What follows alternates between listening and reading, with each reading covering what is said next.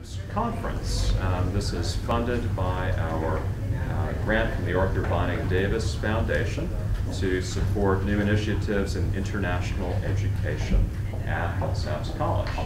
I want to open by recognizing in the room some of the key people who have supported this program. First, I'm wondering if our student fellows would please raise their hands. And thank you very much.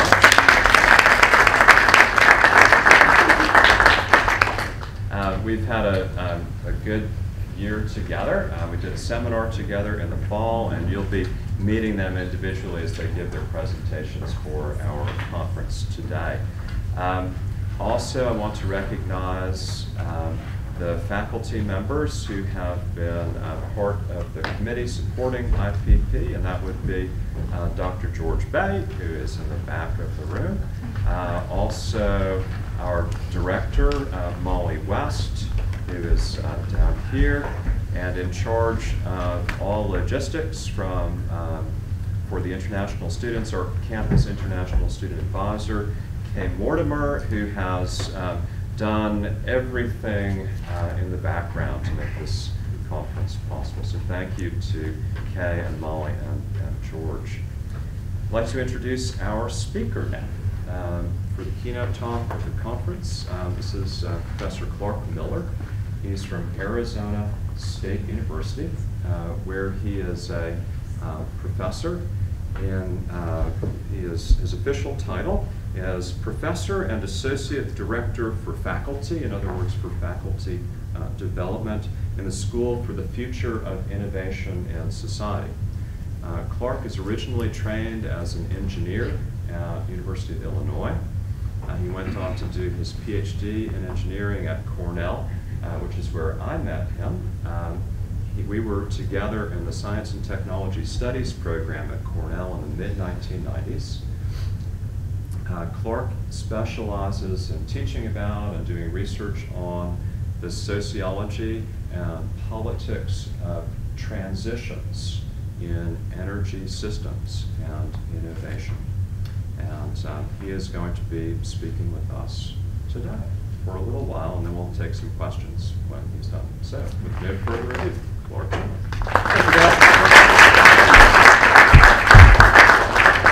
It's great to be here.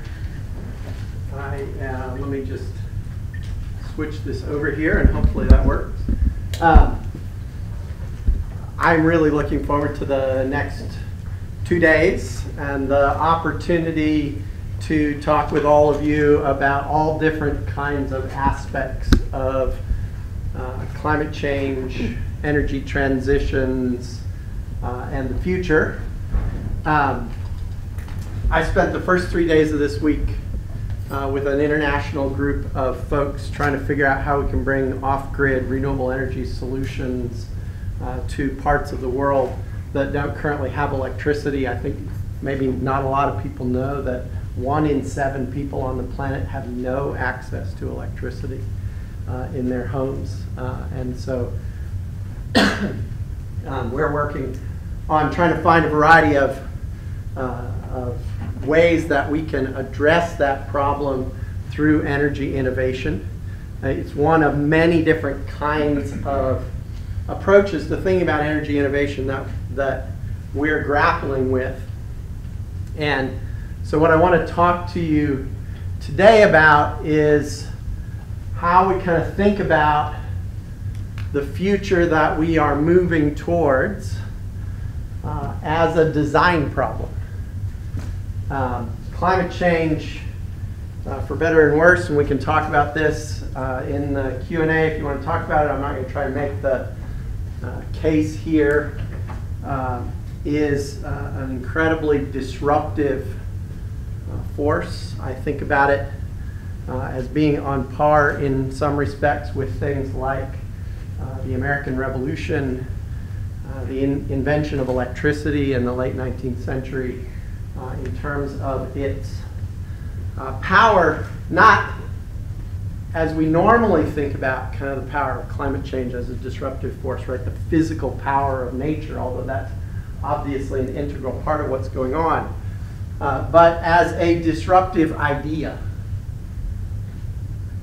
An idea that changes how we think about ourselves, how we think about our relationship with one another, both inside the United States and around the world, how we think about our relationships with the planet, such that we begin to think about what it means to do things differently. And so the case I want to make today is that that challenge that's posed to us is a challenge to invent a different kind of world.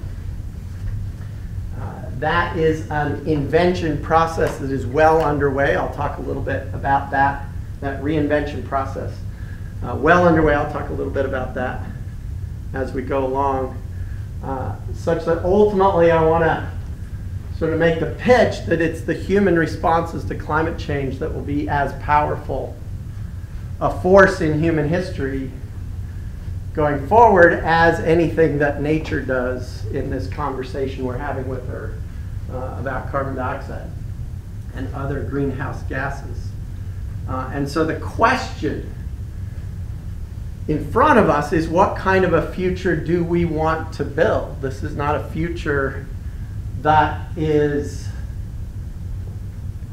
foreordained for us. It is a design problem, and I want to set out for you today some of the parameters of that design problem, and just kind of open up this space as a space for us to think about, because we don't often think about it in these terms. So to start, I want to take you back a little bit in history, about half a century, to a children's author. Some of you may be familiar with the work of Richard Scarry. He wrote books like What Do People Do All Day? Cars and Trucks and Things That Go. These are children's books. Incredibly powerful children's books in the sense that not only did I read them, and they're probably the only children's books that I remember reading as a child. I'm sure I read gazillions more, but these are the ones that I remember. And now I, of course, have read them to my 9-year-old, and for a period from about 3 to 5 virtually every night, right? So if you think about the power of a set of ideas to cultivate imagination, right? These are a set of books that are being read to children nightly, over and over and over again, when they're in this incredibly formative period of their lives, around the ages of 3, 4, 5, 6, right? So think about that as you look at these images. And of course, he's writing in a period in human history, American history, where we've just gone through. He's writing in the 50s. We've just gone through these decades of transformation that have brought electrification to America, that brought energy to America. And the last bits of that transformation are still happening in the 50s. Remember, the Rural Electrification Administration is a program of the Great Depression, right? Before the Rural Electrification Act, only 1 in 10 farms in America was electrified. By the 50s, we're pushing, most of them being electrified. Puerto Rico, which has been in the news recently because of Hurricane Maria, the vast majority of the island of Puerto Rico was electrified in the late 1950s through the Rural Electrification Administration, right? And so this new technology, the way that people are responding to this new technology is transforming the landscape of society. And so we're, leveling bumpy roads to make them smooth with bulldozers. Of course, this is in the service of a kind of civilizing mission, if you will. that kind of language about the frontier is still part and parcel of how America thought about itself. We're in the midst, in the 50s, of the consumer revolution, the scaling of production and manufacturing in this country, the transformation of us from a rural countryside into an industrial powerhouse. That's why I'm not supposed to step on that. It's very clear. We're inventing new systems to move people and stuff around the planet on scales never before imagined that today we take for granted. Right? I flew here from Phoenix last night after I taught 2 classes. Right? We just take for granted that that airplane is going to be there. It's going to move us. Not in the 50s. Right? This was just being put into place. These air transportation systems. The Colorado Plateau in the 1950s was being colonized in a material sense, in that on the Colorado Plateau in the 1950s and early 60s, we built 27 enormous multi-gigawatt coal-fired power plants powered from coal mines on the Colorado Plateau, and we ran transmission lines out to Los Angeles, Las Vegas, Phoenix, Denver, Seattle, San Francisco, right, to power the Western United States. This is happening in this time period. And of course, what we're doing at the same time as we're building these enormous new infrastructures is we're also rebuilding our lives. Right? And so you can see in this house the electrical infrastructure bolted onto the wall, right, which is how they originally did it, and then they put it behind the walls. Right? But we're getting vacuums, cleaners, and televisions, and all of these electrical devices in our houses that have now taken over our lives completely and entirely. So that we're changing what it means to live on a day-to-day basis at the same time that we're structuring our infrastructural landscapes. There's a saying about the American electrical grid that I hear talking to utility executives and others today. We have the best grid infrastructure in the United States that was built in 1947. Right? So this infrastructure is now aging, and of course, that aging infrastructure and the lack of reinvestment in that infrastructure is part and parcel of the story of Puerto Rico, and why, for example, today, significant parts of that island are still in the midst of the longest blackout in American history. By months.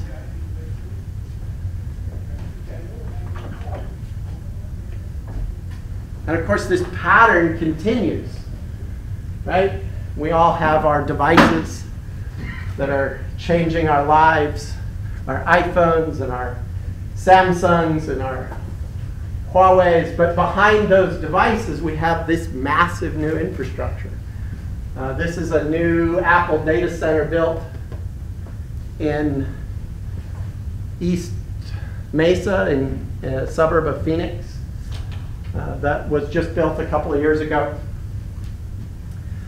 that powers, in this sense, in a data sense, not in an energy sense, that ability of us to communicate and to compute with our phones. It powers Siri's voice to talk to us, right? So that this idea is, we are still building the world in the same sort of way, which is we're building infrastructures, and at the same time we're building our day-to-day practices, right? Our lived realities as human beings.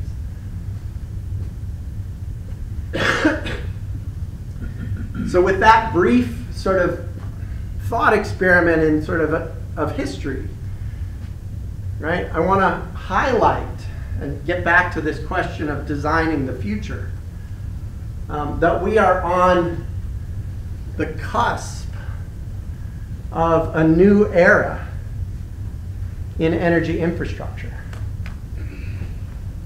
represented obviously by the sun. This is from a report from about a month ago from the consulting company McKinsey. Some of you may know McKinsey. They are one of the world's largest consulting firms. Their clients are every conceivable multinational firm that you can imagine. This is what they're telling their clients today about the future of energy.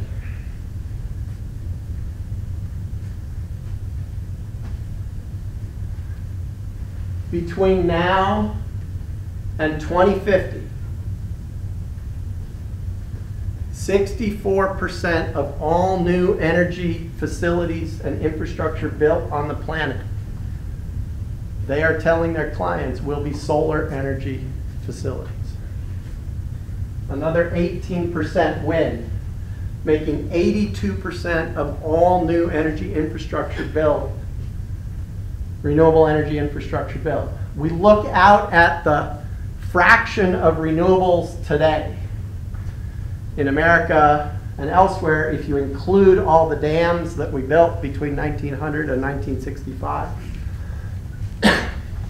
it's about 18%. But if you just look at solar and wind, it's still around 2 and 3%. And people say, we're not making any changes.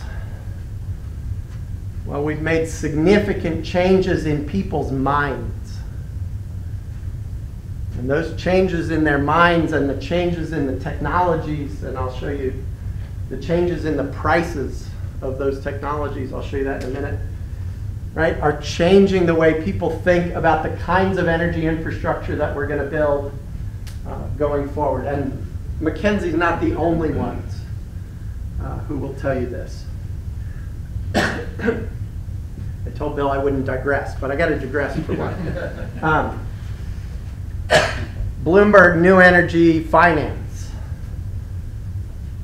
their last international meeting talking about the future of energy, showed a series of graphs for each year for the last 10 years. And on those graphs, they showed how much solar energy was predicted to be built the following year, and then how much energy was actually built. Solar energy was built the next year. And every year, those predictions were behind the curve. Every year, people built more renewable energy than anybody thought that they would build the year before.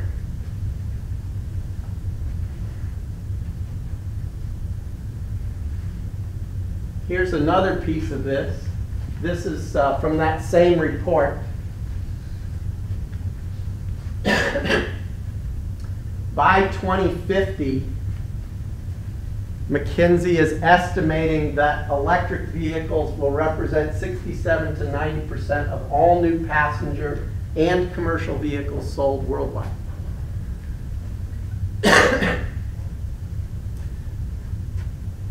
Within the last 18 months, countries representing half the world's population have put in place policy goals. India, China, France, Great Britain, that after 2040, there will be no internal combustion engines sold in those countries after 2040. Why did they do that? Well, partly it's climate change, but partly they also know that history I was telling you. In 1926, Ford Motor Company made half the vehicles sold in the world. That's why America won the 20th century. That industrial powerhouse that was automobile manufacturing. These countries want to win the automobile manufacturing war of the second half of the 21st century. And so they're telling their automobile industries now, be ready for 2040, because if you can sell the best electric vehicle in China, India, France, Britain in 2040, you will win the sale of automobiles in this country after that date. So what's happened in America as a result of those declarations? In the last 12 months, General Motors and Ford have both announced that within the next 3 years, they will build at least 25 electric vehicle lines within the next 3 years. Both companies. Right? So we're seeing rapid changes in the imagination of how the future will play out going forward. Here's part of the reason why. This is a simple reason why. There's more complicated reasons why.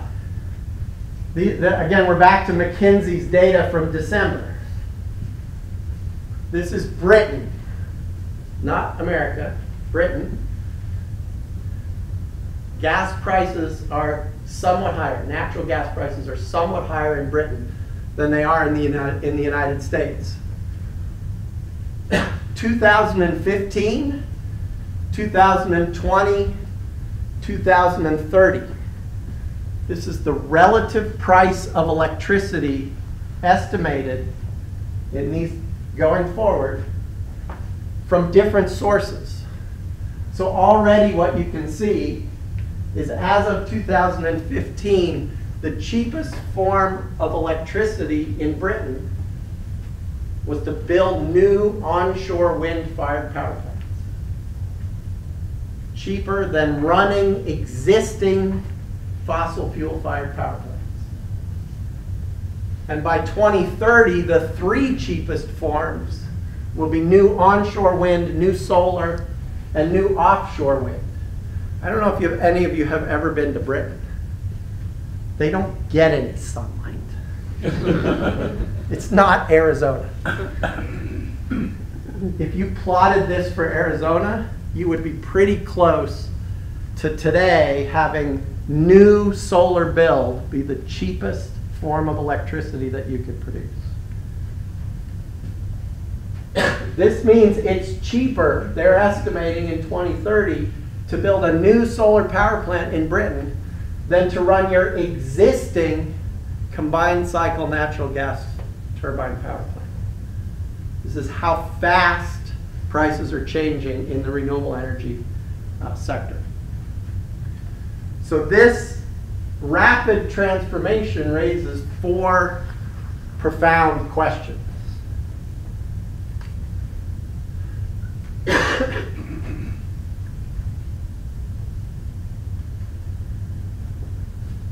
Who is vulnerable to these changes? We know one answer.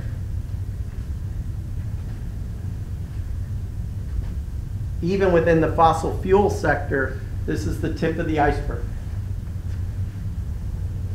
You go to Washington, D.C. and walk around the airport or the metro system, and there you will see giant wall-sized posters that will tell you 9 million people in this country work for the fossil fuel industry. They want Congress to know how big a deal this coming change is. Right? So how do we act proactively to address the changes that are coming in our economic landscapes, and I'll also argue in our social landscapes? We have tended to have an attitude in this country that technology disruption is a good thing and that we should just let it happen. And we should not prepare for it in any way, shape, or form. I tried to talk to folks from an organization called the Delta Regional Authority. Some of you may know who that is. It's a federal-state partnership to provide economic development solutions for the poorest 200 counties along the Mississippi River. They did not want to talk about the implications of these kinds of challenges for those counties. And I understand the politics of that. I've been doing climate and energy politics for the last 25 years. I've lived through this. I understand those politics, but we need to be anticipatory in terms of understanding the kinds of challenges that are coming forward for our communities and to take action to try to create futures that those folks will thrive in. We are dealing with this problem also in Arizona. We are in 2019 going to shut down the Navajo generating station. It's one of those 27 coal-fired power plants on the Colorado Plateau that I was telling you about. It sits on the Navajo Nation. Between the power plant and the mine, it will put 800 members of the Navajo Nation out of work. And it will create a hole in their budget, the nation's budget, of $40 million a year. The human complexities of these transitions are real. It creates politics that are real, and we have to think ahead about how do we manage those complexities.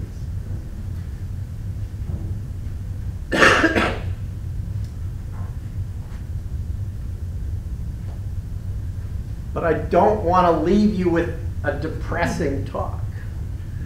I want to be optimistic about this. The opportunity in front of us to create a better future for everybody is very real. Infrastructure investments, as I showed in the earlier slides, have done wonderful things and will continue to do wonderful things if we design them well. That's why we spent the first half of this week trying to figure out how do we bring electricity to the billion people on the planet who don't currently have it. Because finally, thanks to price declines in the renewable energy sector, we have a technology that's distributed that we can bring to rural and remote communities for cheaper than we can build grid lines. And the cost of grid extension, right? This is why farms in America in the 1930s didn't have electricity. The cost of building those power lines was too expensive to justify economically, and that's why those folks today in rural and remote areas of the developing world don't have electricity. It's too expensive to build grid lines. We have a technology now that we can build energy and deliver it to them. But we also know that there are lots of challenges with that. Challenges that have to do with how do you design those systems so that you actually create social and economic value out of those projects. So that when you put solar panels into a community in 2 years, they're still running because somebody knows how to repair that system. Right? There are all kinds of dimensions of this that we have to work out, and that's what we were working on. But the opportunity to upgrade the human condition worldwide through new energy investments is significant. We have to think about it, right? And so the question is, how do we get that societal return on investment from energy innovation? And then my question that I want to focus on for the rest of the conversation is, what are we going to build when we do it? Right? What are the choices that we have in front of us? And what are we going to build? So we are often faced with this choice. And it is a false choice, right? As if this is the only design question we need to ask. Do we continue to rely on a carbon-based infrastructure? Do we build a new kind of energy infrastructure? That's the only sort of choice that people are typically confronted with. What we're doing in Arizona is we're conducting a giant experiment on the future of solar energy. So all of these technologies look the same. They all look like solar photovoltaic panels. But they're not. I mean, they all are PV panels, yeah, and they're all basically the same technology. although we're finding some subtle differences. But each of these pictures represents a fundamentally different design for a photovoltaic market. People don't like to talk about market design, but it's a reality.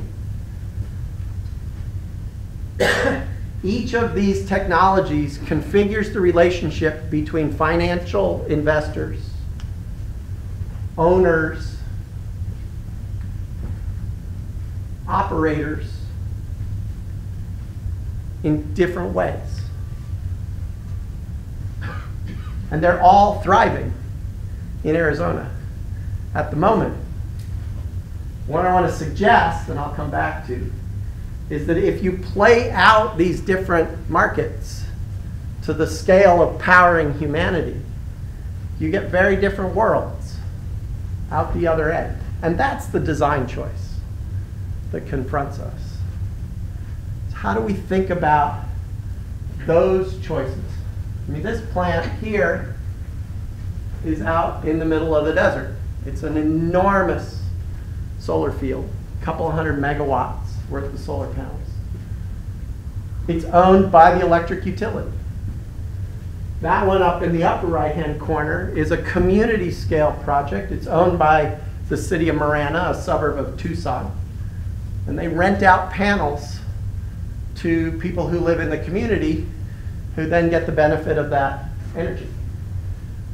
This is Macy's, commercial establishment. They own those panels, or probably actually in that context, they contract with a company like NRG or somebody else who's built it and operates that power plant for them as a third-party power plant, and they have a long-term power purchase agreement. We have this thanks to the Recovery Act of 2009. And of course, we have lots of neighborhoods with lots of solar panels on individual rooftops, which is actually two separate markets, two separate market designs. In one of them, you have individual homeowners who own their own energy assets, produce their own energy, and sell any excess back to the utility grid. In the other one, so half those panels up there in that upper right are probably owned by the individual homeowners. The other half are owned by Elon Musk in a bid to become the largest electric utility on the planet, owning people's rooftops. Fundamentally different futures between Arizona libertarians who love solar panels on their own roofs, who love not to have to be subject to a regulated monopoly utility company, right? On the one hand, and the largest electric utility on the planet, which is what Elon Musk wants to build. A single company that owns panels on rooftops, millions of rooftops all across the United States. Fundamentally different political economies, if you will, in those two different futures.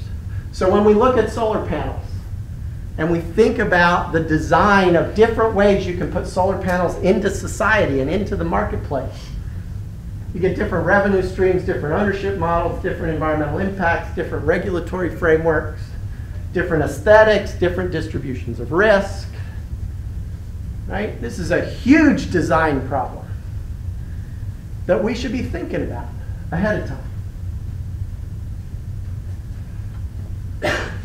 Here's just one example of those differences played out with respect to how an individual household's budget would respond to putting solar panels on the roofs.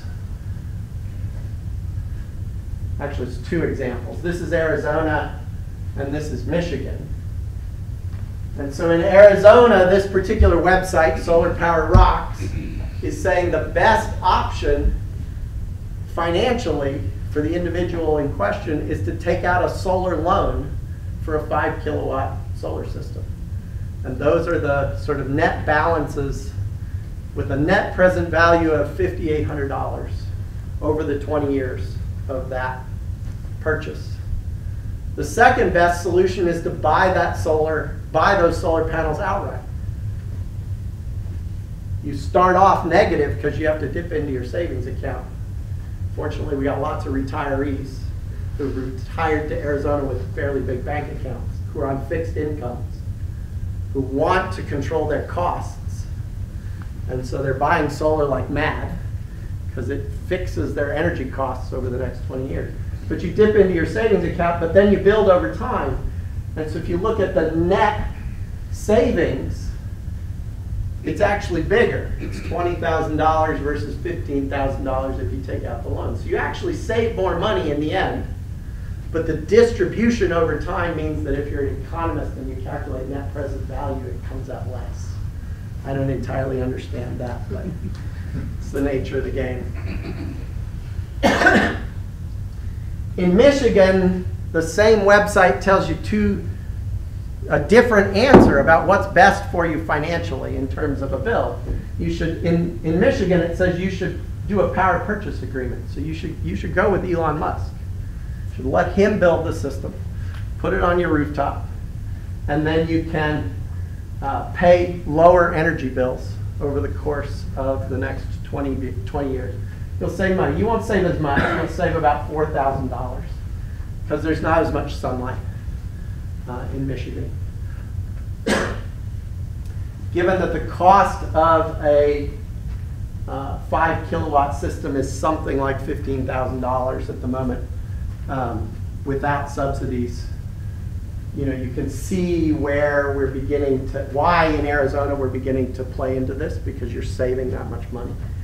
Whereas it's more complicated in Michigan.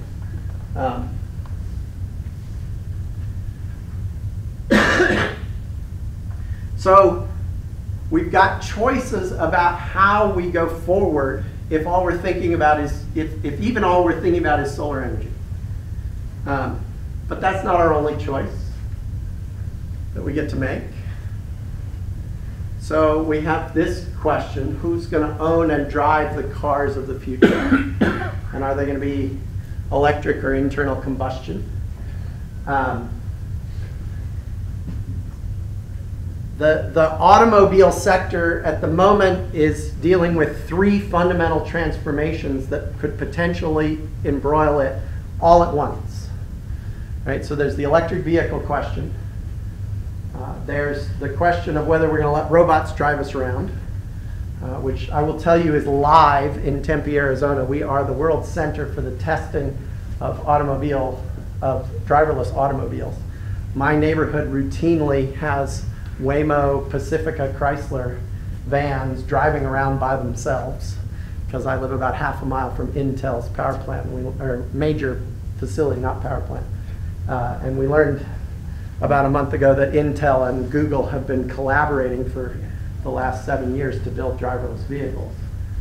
So yeah, they picked my neighborhood to do this in. I love it. They drive by my son's school every day. I'm like, really?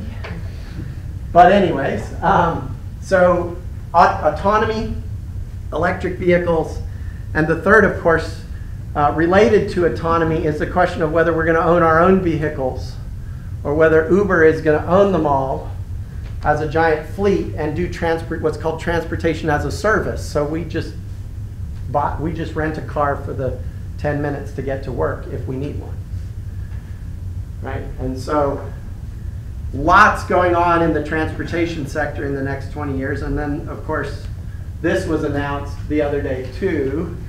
There are folks who want to fly us, right?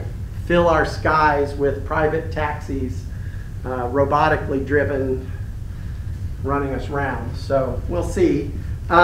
You may not have known this.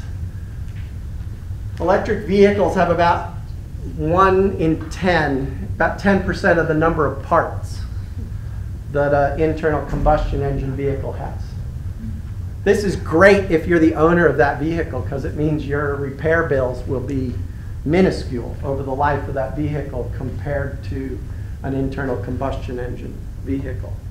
But if you're Napa Auto Parts, if you're the local auto mechanic, this is maybe not such a good idea. We're talking to the Tempe Chamber of Commerce about this challenge. There are about 200 small businesses in Tempe, Arizona alone that are dependent on auto repair, auto service for their livelihoods, right? So these are, again, to come back to my main point, we have these choices in front of us, and they are real choices that create real challenges for how we think about what kinds of futures we want to go to. I'm almost finished here. Scientists and engineers want to make your home smart. They want to take Siri and put it into your wall, put her into your walls, so she can talk to you, she can run your energy system, she can, do all kinds of cool things. We've estimated that that will run something like $75,000 to $100,000 per house to do a full upgrade to a smart energy system in the home. So then there becomes a very real question about who will pay for that, who will have access to those technologies. They're phenomenal technologies in terms of saving money, integrating the house effectively into a new smart grid system, etc. But also real questions about what does this mean for the inhabitants, right? So just as in that Richard Scarry picture, we went from households without electricity to households full of electrical devices, and everybody had to readjust.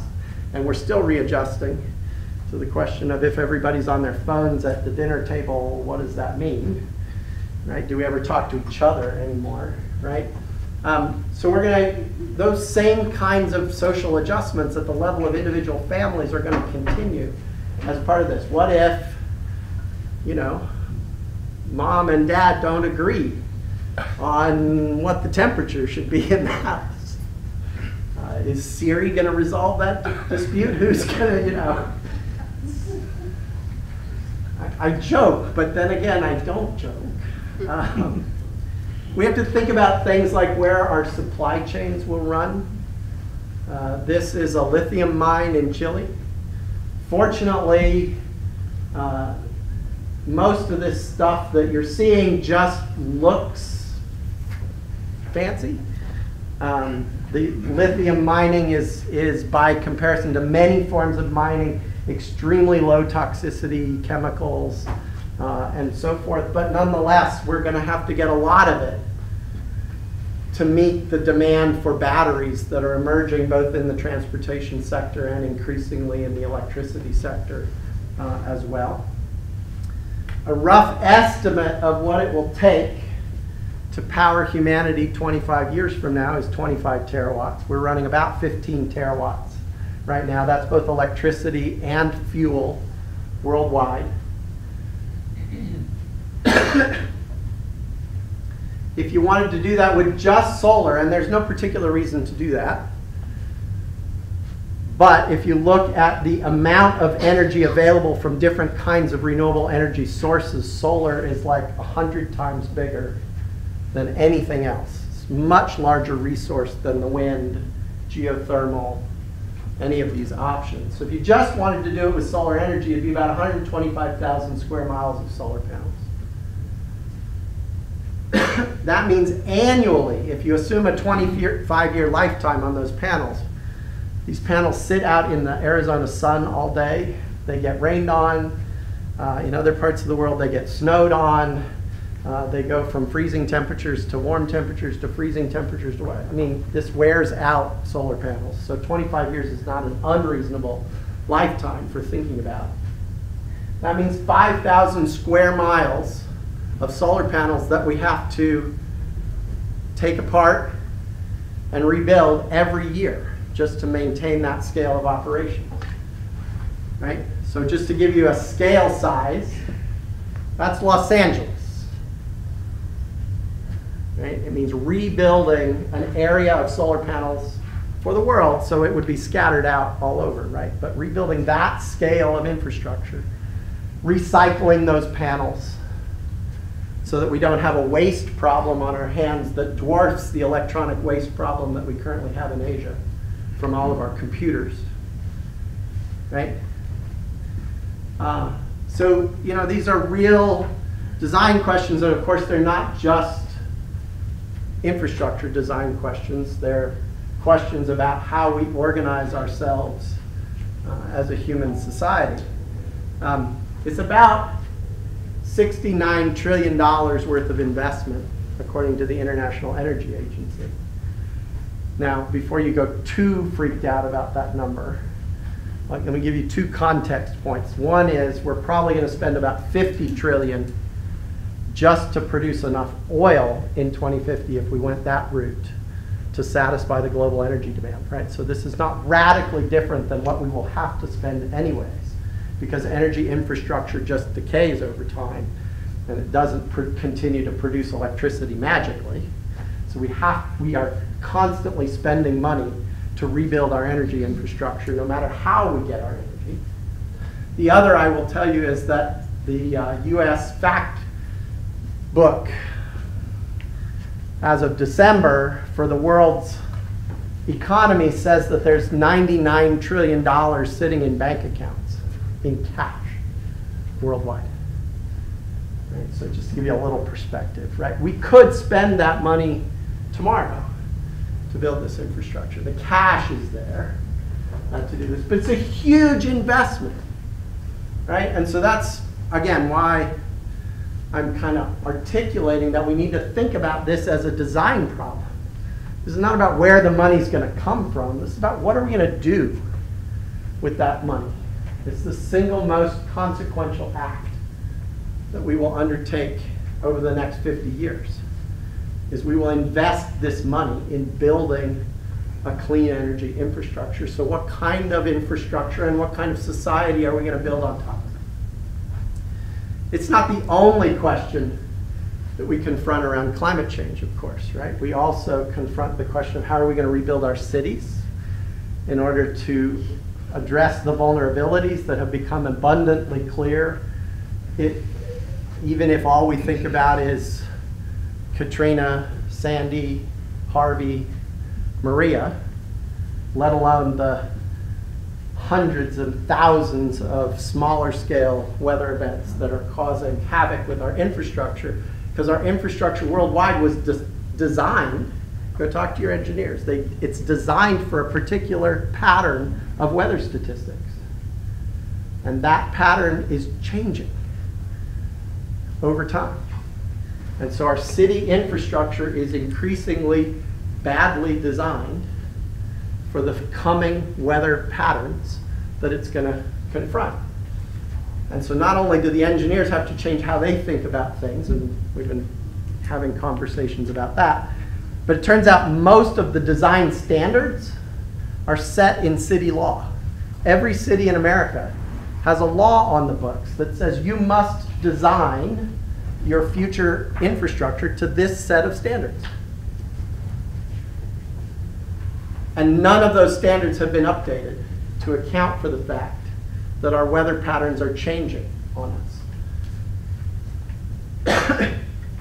So we're going to have to design new urban infrastructures, or part of this conversation may end up being about moving people. The city of San Juan yesterday announced that there are areas where they will not allow people to rebuild. Full stop.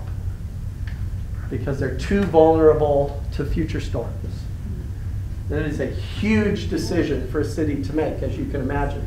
The city of Boulder made that decision 10 years ago around a floodplain widening plan for the city of Boulder, because they too were having floods that were routinely washing out their downtown.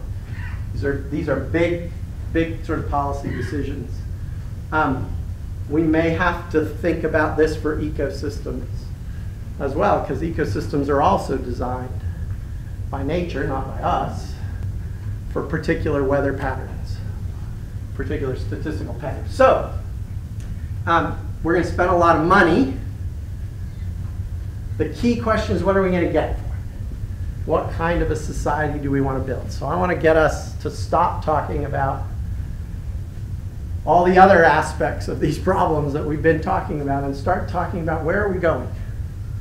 Where are we taking ourselves? What kinds of futures do we want to build? How do we build those futures so that we maximize the return on investment that we get for our future societies, for our children, for our grandchildren, so that we spend that money wisely as we're doing this infrastructure rebuild that climate change is now prompting us to think about. So thank you very much.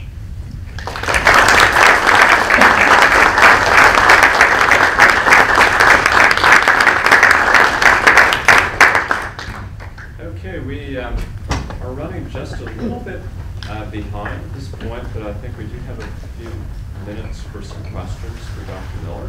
Fortunately, I will invite my group to head on. Yeah, okay, and another group needs to go somewhere else, so let's not worry about that. That's fine. Yep. Are there any questions for Clark?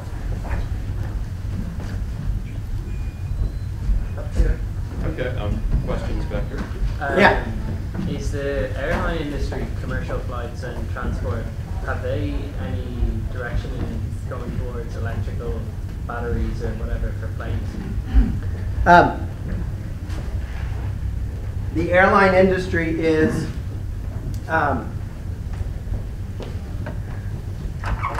fairly small fraction of the world's fuel consumption. So let's just start with that as a basic foundation. But and it is a difficult proposition to do flying on batteries because of the scale of energy consumption required and the size of the airplane. So you need a certain amount of density of energy in order to do that, to do flight. There are several very small electric planes, and many of the companies somewhere, nope, there.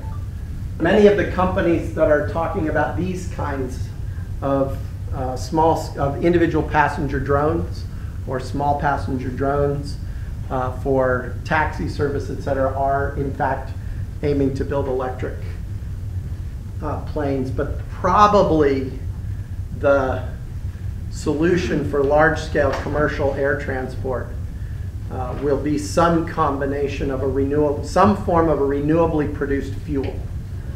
So you use the same kind of fuel that you're currently using, so a jet fuel mix, but you figure out how to produce it renewably. So that could be you produce it through some sort of a bioprocess, or it could be that you create a carbon recycling